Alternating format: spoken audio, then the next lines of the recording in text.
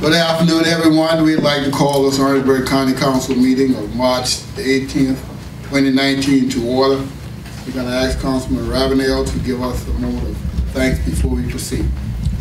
Let us bow our head in a word of prayer.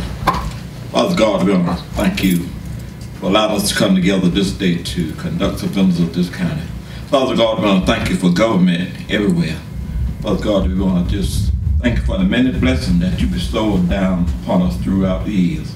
Father, as we make the decision, or try to make decisions for the best of the citizens that we represent, we ask that you be in the midst. In Christ's name we pray. Amen. Amen. I hope each and every council person have had the opportunity to look at the minutes of the March 4th meeting. And if you have, I would entertain a motion and a second that those minutes be received as written, please. So moved. Second. Moved by Ms. Frazier, Dolores, and second by Ms. Cooper Smith. That the minutes be received as written. All in favor, please say aye. Aye. Any opposers? The ayes have it, the motion is carried. Again, we'd like to welcome you to our meetings, and for those of you who, to our meeting, and for those of you who have maybe never attended our meeting, we have a public comment section at the beginning of our meeting, and we have public comments of two areas. The first public comment is on agenda items. That means when I open the floor for public comments on any agenda item on the agenda, you may come forward. If that agenda item has a public hearing, wait until we get to that item before you come forward if you want to comment on that particular item, such as in the ordinance of third reading and public hearing. And that's item number 2. The other area is a public comment section for anything you would like to bring before council. You will come up and address council on whatever issue you think you have at that time. The floor is now open for public comment on agenda items only. But that's wait until you get to that item. Thank you. And just any other agenda items that don't have a public hearing section. If we have a public hearing section, wait on that. Hearing none, we'll close that and open the floor for public comments on other matters. Any other matters? Please state what your matter is and your name for the records, please. Again, thank you for having me. My name is John A. Snell, S-N-E-L-L. I appeared before the council several weeks ago concerning my case number 7214. Missed the last meeting because of maybe some consequences for his time. What happened is I spoke to city administrator, and he said that he spoke with the sheriff about the incident with my trailer, and he apologized. I have not received anything from the sheriff's office as of this date in regards to my trailer being stolen, in regards to the officer not showing up, in regards to the Victim Advocacy Office. I have not received anything from the Victim Advocacy Office. I have, right now, I don't have anything in regards to the incident that I brought up earlier. And the apologies is not helping me with my situation. I have not received anything from that in that regards. And I'm asking council to please help me bring some resolution to this situation, because the only thing I wanted from the sheriff's office was a report of why the officer did not show up for the hearing and my case was thrown out. And I have not got a response from the sheriff's office as of this date of why they did not show up. The only thing one of the officers told me was it was an internal matter. I need something in writing from them stating why they was not present. That's as a voter, as a taxpayer, and I'm asking council for your help. Please help me bring this to some kinds of resolution, because we need answers as a voter and as a taxpayer. Thank you. Thank you, sir. Talk with Sheriff on that. Yes, sir, Mr. Chairman. I followed up with the sheriff, and he said they had several meetings, and he also said that they had apologized to the gentleman, and the information that was sent to me from the sheriff is what I showed him, and that's what he disagrees with. So as far as I was concerned, I talked to them about the case. They said that they had met with him, and they did the investigation. They found out who stole the trailer, got that person arrested. But for some reason, when they had the court date, as he said, the officer didn't show up, so got thrown out. They went back to try to have it re-prosecuted, but it was not. I don't know the legalities behind that, but I know the sheriff's office did make an attempt to go back and have it reopened. You would have to seek the sheriff to get a clarification on that. But, you know, after that, that's, you know, on my level as county administrator and your level as elected officials, the sheriff is an elected official that he has to be responsible to this gentleman. So what he has to do is probably seek another meeting with the sheriff and ask for clarification on that in writing, because I think what they were under the impression of after the conversation you guys had, I think they felt like that was the end of it, but you were seeking a apology or some type of explanation in writing. Correct, is what you just said, right? I'm seeking something in writing why the officer wasn't present. Okay. And I did not receive that. And also, handling internally doesn't help me with the officer not showing up. That's not a standard operation procedure for the sheriff office. That you just tell somebody you're sorry or you apologize, and what happens after that? That's not good police, community policing. That's not good sheriff. That's not good policy. Okay, I'm gonna have Sean, did you get, it's my understanding that the trailer was retrieved. Did you get it back? I have not received anything. I've contacted the, what they call the task force, recovery task force, and I was told that it was not in that bag, in that big raid that they did. It was not present. It was not there. Ms. Cooper, I'm being lied to. I called over there to the victim advocacy office, and they told me that the case was, the guy was on hold. And I said, this guy's gonna get out. And I was informed that a hold meant that someone was gonna bring him over before his trial date. He was already locked up for grand larceny. No, he was locked up for strong arm robbery and burglary. And he was doing time. And he was in hold on probation. I said, when he got out of probation, he's gonna get out, he's gonna walk. No, we got him in hold. And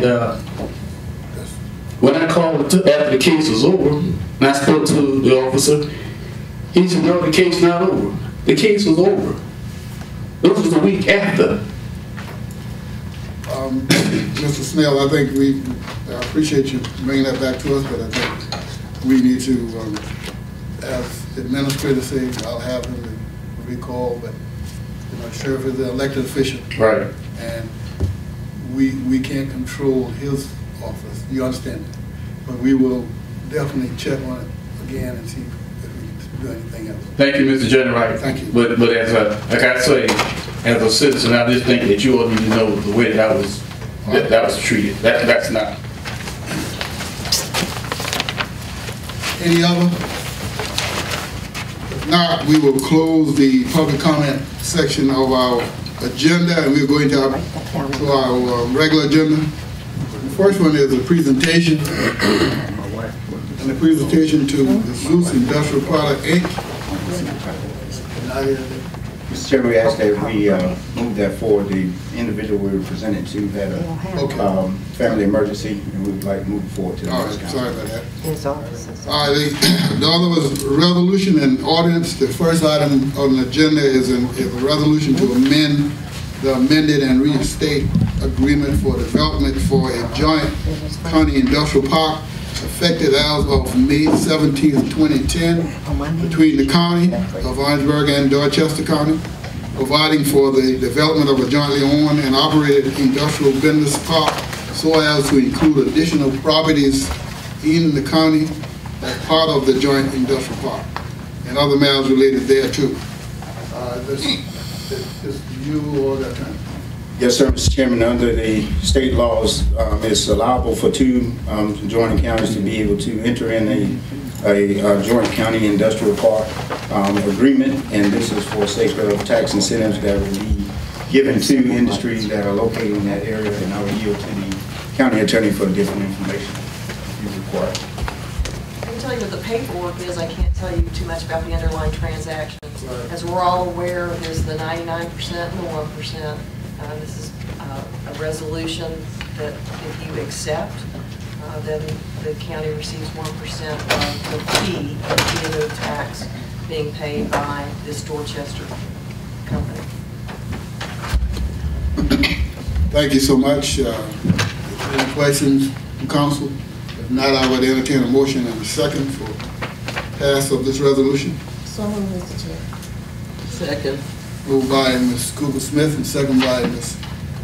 Dolores Frazier that we pass the resolution as explained. All in favor, please say aye. Aye. Any opposers? The ayes have it, the motion carried. Item number 2 is it's an ordinance. This is the third reading and a public hearing. And this is an ordinance amending the Chapter 34 of the Orangeburg County Code of Ordinance regarding solid waste, including violation penalties and other related matters. Can we have, Madam Attorney, can we have public hearing on this, and somebody, once it's over, if they make a motion to move it, you don't have to have it no more, the public hearing no more, but we need to delay the public. You need to have a public hearing. There was a public hearing that was held the last time council met, but because of a 15-day rule that had to do with advertising and changing the meeting to a different time, this is the official public hearing for this. Okay. And then it would be third reading after that. Thank you so much. The floor is now open for a public hearing at this time on this item. Good evening, ladies and gentlemen of the council. My name is Stefan Edwards. I am the president of the Orangeburg, Bamberg, Calhoun County Home Builders Association. And I'm here to speak on that particular ordinance. First of all, we thank you for giving us this opportunity. We have, this is brought to our attention recently at our last meeting, and we have some concerns about this particular ordinance. We understand the spirit of the ordinance, and we have no problems with that. We just would like a little bit more specificity in this ordinance so that we're clear on who the violators are and what needs to happen throughout this process. We like to be a little bit less subjective if possible. Don't want one person kind of dictating who's right, who's wrong, if we're a little clear on the ordinance. But we appreciate you taking a closer look at it. Would hear to what advice the council has at this point. Thank you so much for hearing us. And also, Mr. Hugh wants to speak. My name is Hugh Hickman. I own Hickman Maintenance LLC. We rent dumpsters in Orangeburg County. I appreciate the interest you've had in this item, and would like for you just to see if you could look at it a little closer, and maybe you could help us out a little bit with some clarity on some terms, and just try to help have a little bit better understanding of what the requirements are and what we can do going forward to help the county. Thank you for your time. Thank you, Mr. Hicklin, and thank you, Mr. Edwards, for your comments. Also, you heard the comments of the public hearing. It's time that it's up for third reading. What is your pleasure? Mr. Chairman, in light of what we've heard this afternoon, I move we postpone third reading and go back to committee for our next regular meeting and have a committee meeting to do some clarification on it. But I would like to mention also, and maybe need to correct, but this is third reading, and any changes or corrections in this ordinance would have to be unanimous by all council members. Is that correct? That's correct, unless you decided to go back and start the process over. Okay. But I just want to make that clear. But anyway, I moved that we carry it back and maybe do a little more explaining and clarifying exactly what we mean by a mixed load. It's very broad in our ordinance, and we can go back and clarify it a little bit. We postpone third reading and go back to committee. Second. Move in second and discussion. What you got, Mr. Adams? Yeah. Did I hear you correctly? You said if the vote has to be unanimous on the next, on third reading, if we make changes, that's If we correct. make changes. Yeah. But if not, if it's still like it is, you can vote either way, 5-2 or whatever, and still carry. No, it gotta be unanimous. If we change it, everybody has to vote unanimously. Change it. Yeah. But if we don't change it, it can be 5-2 or whatever. That's good. Mr. Chairman, Yes, sir. I don't mind going back. But should we change it? I don't want all the teeth taken out of the ordinance. I think I spoke previously about making ordinances with no teeth in it. And when you do that, I think you weaken the council. And even I'll vote to go back. But let's make sure when we decide to bring that back before the citizens of Orangeburg County that we have teeth in. I think that's important. Thank you, sir. Chair, I'm like Mr. Owens. I don't think we need to change nothing or just clarify. Just clarify. You know, I think everything about where we need to be, but just be sure. You know, we identifying if it's a 300-pound piece of block or steel or 500 or 50 pound. You know, just get a little more clarity on it, and then go. You know, move on with it. All right. It has been moved by Mr. Rimlin, second by Ms. Cooper Smith, I think it was. And we carry this forward back to the committee for some little deeper clarification.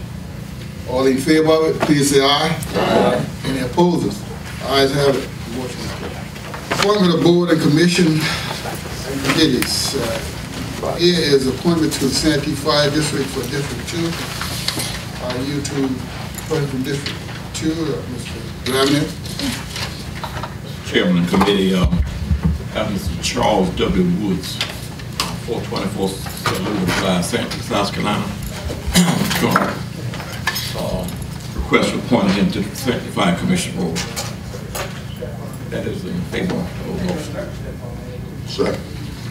Moved by Mr. Ravenel and second by Mr. Hayward Livingston that we appoint Mr. Charles Woods to the Fire District for District 2. All in favor of it, please say aye. Aye. Any opposers? The ayes have it. B is an appointment to the Orangeburg County Human Relations Council for District 4. Mr. Hayward? Yes, I do. Mr. Chairman, John H. Bonnet Jr., 2234 Slab Land and Road, Leases. I would like to appoint him. Second. Okay, with a motion by Mr. Hayward Livingston from District 4 to appoint Mr. John H. Bonnet Jr. and second by Mr. Harry Wimley for that vote. All in favor of it, please say aye. Aye. Any opposers? Ayes have it, the motion is carried. Next item is an update from the Public Health and Safety Committee. I'll yield to its chairman, Mr. Willie B. Owens. Mr. Chairman, the Public Health and Safety Committee made the motion for the new ordinance to transfer Class 10 areas and nearby property on the map that was granted by the city and county fire department. That's a motion. That's a motion, sir. Can I get a second? Second. Moved by Mr. Willie B. Owens and second by Mr. Hayward Livingston. Chairman, Yes, sir. I'd like to explain a little bit about it. Okay, well, I'm getting a motion in a second, and I'll let you. On that motion, go ahead. It come to our attention that in our process of working with the city and forming a fire district around the 5 mile area of the city, that when two fire departments, the city and the county, got together. They came up with some class 10 areas around the edge of the city where the people were receiving fire ratings and class ratings to the city, and now that they're identified as class 10, some insurance companies that keyed in on this, and these folks in this area's insurance premium has increased drastically. In fact, some folks have doubled. But yet they're within 2 or 3 miles of a county fire department, but over 5 miles from a city fire department.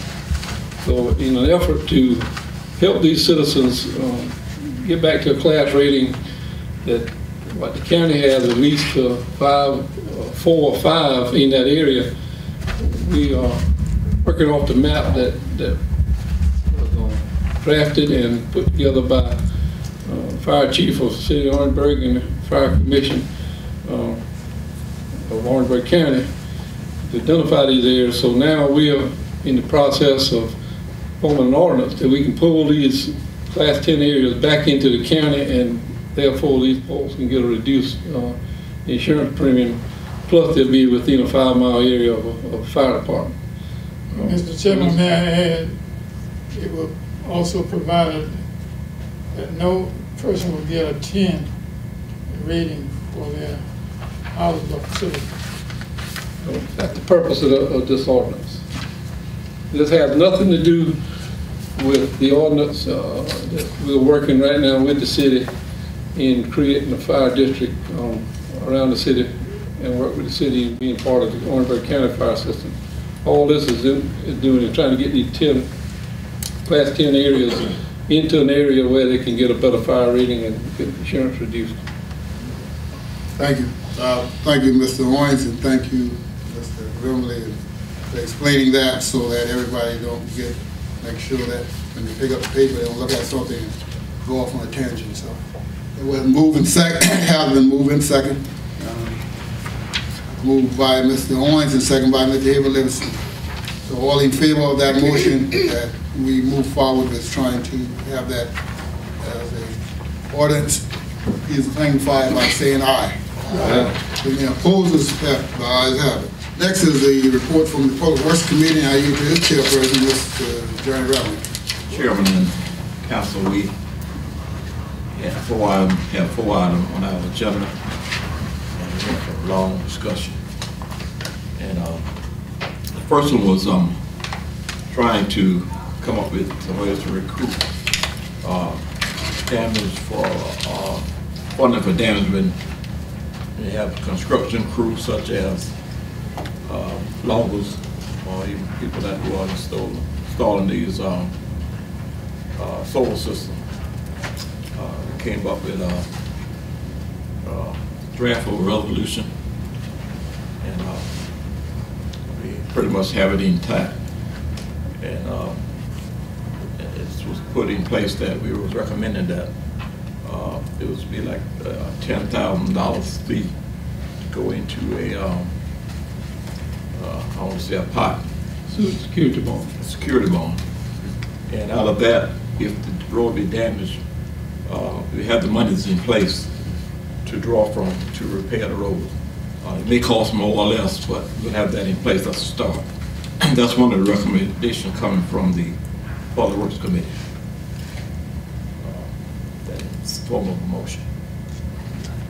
Second. That's starting the motion to start the ordinance on that. Yes, start the ordinance. It has been moved and second, moved by Mr.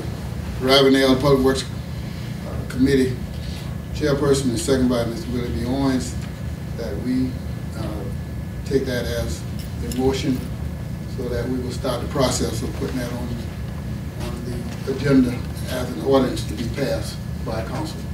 All in favor of it, let it be known by saying aye. Aye. Any opposers? The ayes have it, the motion is carried.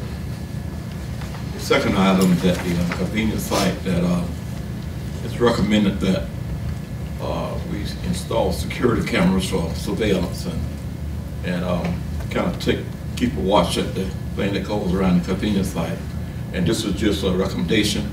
Mr. Henry Summers and the individuals that works at the convenience site, they're probably going to come up with a grant to secure some funding for cameras in that, for these camera security. And that's just a recommendation. That's not going to be voted on.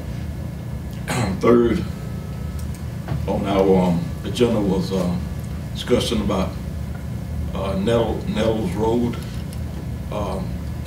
They wanted to, some individual wanted to have it closed, but we decided to take some precautionary measures so far as have Mr. Allison, Bill Allison, to the GIS to identify how long we've been maintaining the road and etc.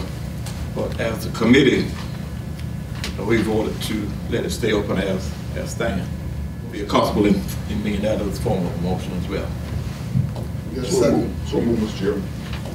Moved by Mr. Ravenel, the chairperson of the Public Works, and second by Mr. Hayward Livingston, one of the committee persons for that we continue to maintain the road as we usually do on Nettles Road. All in favor, please let it be known by saying aye. Aye. Any opposers? Ayes have it, the motion is carried. And the fourth item on the agenda was we had kind of bridge had been being inspected, and we came up with the recommendation that we will continue to have the traffic on this road as usual. At the end of your report, sir. Yes, sir. We didn't make this position, Mr. Chairman, of the one going at the site at the cameras. What we did was we give the green light for the Public Works Director to go ahead on and look into seeing if they can come up with a grant to get that done. We just give them to come back with more information on that. Otherwise, they got a green light to go ahead and see if they can pursue grants, see if we can get those cameras there. Yes, sir, and I think we need to inform the public that just because you're on public property, it does not mean that you don't need to be careful, because if you fall, it's not always our responsibility. We can't take responsibility for people who carelessly slip when they shouldn't be slipping. Just make sure you do due diligence and take care when you're trying to dump your garbage and other material in our dumpster at public sites. This time we would like a vote for executive session, and the executive session under economic development update for 5 projects, the OCCIP update, QM group update, project Polar update, project Lion update, project Huntley update. A motion that we go in executive session for those items. So moved, Mr. Chairman. Moved by Mr. Owens and second by Mr. Frazier that we go in executive session for the following items that has been listed. All in favor, please say aye. Aye. Any opposers? The ayes have it, the motion is carried. Before we ask for adjournment, any person have any council person have any comment? Mr. Chairman, I'd like to make a comment from the council this one. Any comment from council? If not, Mr. Administrator, go ahead. Mr. Chairman and council, I just think we need to recognize over the weekend we had a lot of wrecks and different situations that taxed our first responders a whole lot, but I'm proud to say the men and women of our volunteer fire department, our emergency services, our medical emergency services, as well as the sheriff's department and public safety with the city of Orangeburg did a hell of a job to, number one, work the fires at Corona, the accidents on I-95, the accidents on the North Road. We had a lot of major incidents that stretched our capabilities to the limit, but we had the equipment, the manpower, and the training, and the willing volunteers to be able to work with the citizens. Wish I could say there were no fatalities throughout those times, but there were. But at the same time, those men and women did what they did and saved a lot of other lives as well. So just like to commend them, because our system is filled with volunteers on both sides. So we need to make sure that regardless of whether it's a volunteer on the side of the firefighters or the reserve deputies or anybody who would call into duty on these times, it's good to know that you as council has done your job as being able to fund the county so that we have the instruments, the apparatuses, and the training that they need to be able to do their job. Thank you. Mr. Young, I heard a large boom. Nobody can explain to me where that large boom came from. Did we have an explosion or anything in the county? That was the boom that came from the fire at Corona Apartments. Where you live at, you probably heard that. Well, I went out there, but Yes, the people out there couldn't.